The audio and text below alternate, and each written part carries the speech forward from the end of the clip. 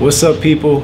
We're back, and today I decided that I have to do a video on the fast feed and the fast feed alone because I need to set some things straight. So for the record, I want to start this story off by saying that I got my first pair of fast feeds probably something like 10 or maybe 12 years ago, right? And I cut with them and they sucked. All right, so let me ask you a couple questions. Can you zero gap them? No, not really. Do they cut any hair? No, not really. Were they good in any way? 10 years ago, they didn't even have the magnetic guards. So they had these slip-on guards, or you could use the Speedo guards. But there was really nothing, there was no reason to use them because there was other things that were better. At that time, I felt the Master was a little bit better, and Wall had several clippers that I felt were better too. However, a lot of shit's changed since then. Oh. So let's bring you to speed. Can you zero gap them? Absolutely. Do they cut anything? Absolutely. Is there any line that you'll ever struggle with if you have them set up correctly? No, there is not. Is the guard system good? It is the best. It is the absolute best. Let me show you. Alright, so here they are. Now, how much better does it get when you have the double magnetic, which have a lot more teeth than the single magnetic, and you just snap it on there? And it is so secure. You're not going to drop this. Alright, and it's not going to slide around, it's not going to slip, it's not going to give you issues. But more importantly, they fade awesome. I mean, these lengths, they line up absolutely perfect, and you will not struggle with any fade unless your process is not the best, or maybe you're not holding it flat, which again, you notice that this blade, which the comb blade in this one is slightly bent, so flat is going to be obviously not here, flat is going to be something like here. All right, now anyways, besides the point, this isn't a tutorial about doing fades. This is just, if you've overlooked this machine in the past, this is what you need to do. Because I did, and I feel like I lost out on something like 5 years of, you know, wasted time because I didn't know about these things. So, number one, you can't use the stock blade. You want to get rid of that immediately, okay? And I'm not talking about the comb blade, I'm talking about the cutting blade. The cutting blade is the moving blade. The moving blade that comes with this clipper stock, just throw it right in the garbage. It's a coarse blade, and fine hair and gray hair, and there's just something about it. It gets in between the two guards, and it just snags it and it pulls it out, and it doesn't cut very good. Especially when the clipper is in the open position, it cuts even worse. So what do? We get the ceramic blade, which I've listed in the link. Click the link down below and you can check that out. That's the right one that fits. It's the Andis coarse cutter. It's not even for the Oster, but it does work for the Oster. And not only that, something other people may not have explained to you is the teeth on this cutting blade are longer, which allows you to be able to actually zero gap this clipper, which was something that was very difficult before. Now believe me, I tried so many ways to zero gap that blade when I first got it. I actually had a friend drill out the cutting blade so that it was slotted so that I was actually able to zero gap it before. And I don't know if you guys have ever tried to drill through carbon steel. This is a very difficult metal to try to drill out. So if you think you're gonna do it at home, you got another thing coming. You need a milling machine to do that. So yes, I did go that route at first, and still I had the issues with that stock blade. So skip that whole process. It's not even $10 for this blade. Get the blade and put it on here, okay? Now once you put it on here, you're actually gonna find it difficult to not zero gap it because these teeth are so long that they almost wanna stick out beyond your comb blade. If that happens, you're gonna cut your customers. So you wanna make sure that you have it set far enough back. Now that's for one. So now they're zero gapped and they're close enough to get out just about any skin line you can imagine. On top of that, I've never had these pull. And I don't change this blade very often. I really don't. I get it sharpened once in a while with all my other stuff. And yes, if anybody's wondering out there, if you have a sharpener in your area, they can run the ceramic blade and they can sharpen it just as well as anything else. So my guy doesn't have a problem with it. I don't buy a new blade every time or anything like that. He just takes it out, runs it on the wheel for like 2 seconds, and it's good to go again, and I'm back in business. So this really is not anything to worry about. Once you have this on here, you're going to be in business. Now, ergonomically, it's a fantastic clipper. It feels so nice to hold, and I always felt that about it, even back when I didn't like it. Okay, I always felt that this was probably one of the best feeling clippers in the hand. And if you're going to be trying to flip the wrist and anything like that, you're going to find yourself very comfortable with these in your hand. Okay, I really can't say enough good about them. I mean, there is just zero downside to having this. Now, I have these guards here. This is the one thing I will mention is the original double magnetic blades guards that came from Andis. They were definitely a home run. I will warn you, if you decide to go with the single magnetic blades, as soon as you get to the number 2, which I don't have a pair here for example's sake, but as soon as you get to the number 2, you're going to see a severe reduction in the amount of teeth that are on here. So you see there's something like, whatever, 20 or something teeth across. Why is that important? Because what these guards do is they just lift hair into place so that it can be cut.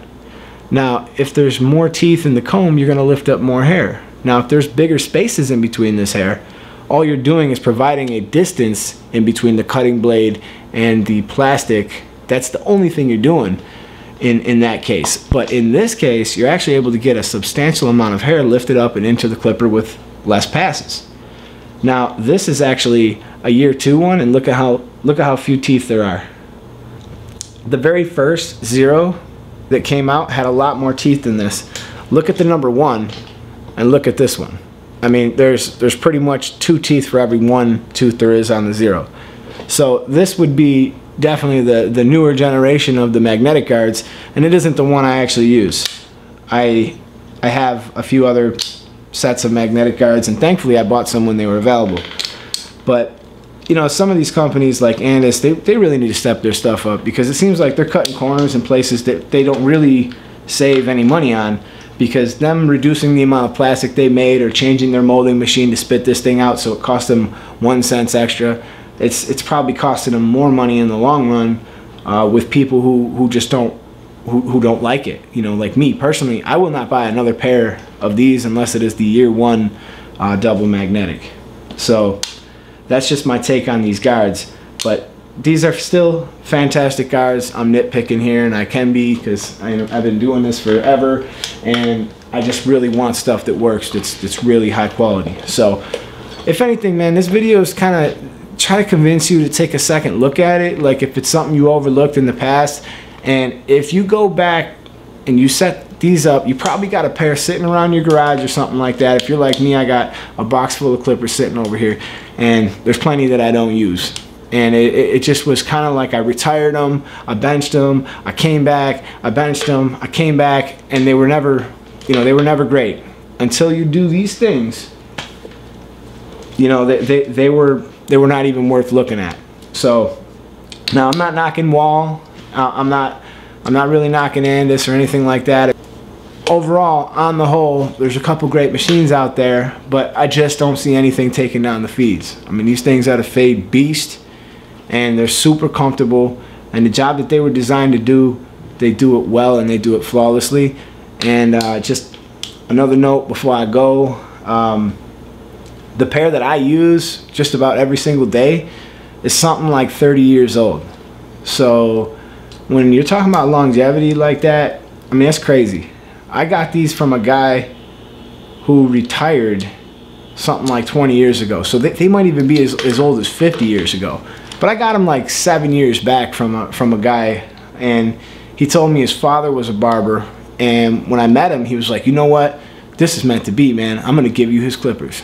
And I didn't even know this dude. And he gave them to me. And I was thankful for him. And I blew new life into them. I put the ceramic blades on them, and I've cut hair for 7 years just about every day since that time. So I got those for free. And you know, just to think that they could be like 50 years old, that's pretty cool, man. That's an ode to Oster for sure. And I wish that they would get more involved in the attempt to make him cordless and stuff like that. But so that's that.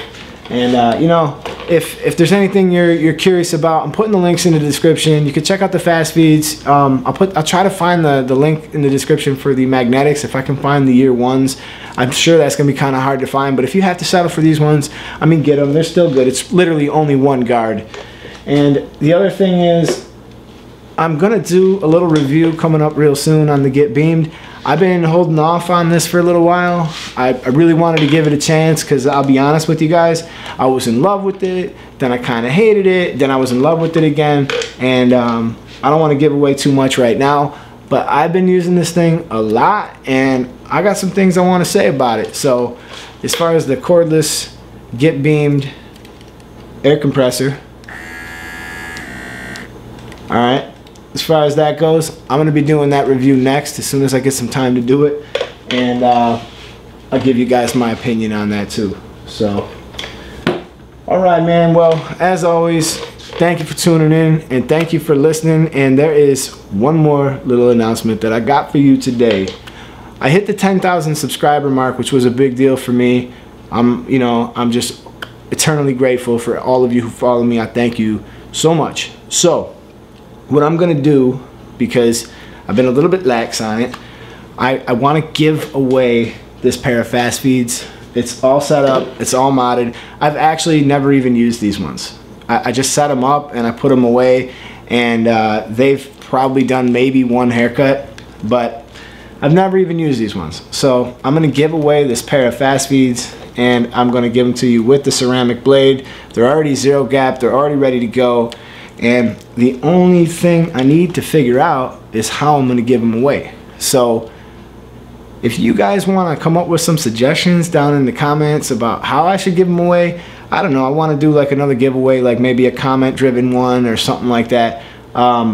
So let me know what you think. How do you think I should give them away? I'm going to be right back at you real soon with another video, so it won't be too long. But yeah, so any ideas you got, man, put them down there. And I'm going to try to do some kind of contest. I mean, maybe it would be kind of cool to do a little online hair competition or something like that. Maybe have you guys send me some photos on the IG, and I'll plug the winner. I'll do like a live feed, and I'll just try to pick somebody, you know, maybe like the coolest design or the coolest fade or something like that. But I don't know. I got to think the whole thing over. It might be students only, it might be professionals too, or it might be just people who are trying to get started or whatever. I don't really want to single anybody out or make it harder for them to compete, but I just have to think about it a little bit more. So again, thanks for watching, thanks for listening, and thank you so much for putting me at 11,000 something subscribers. That's just awesome. I'll see you in my next video. Peace.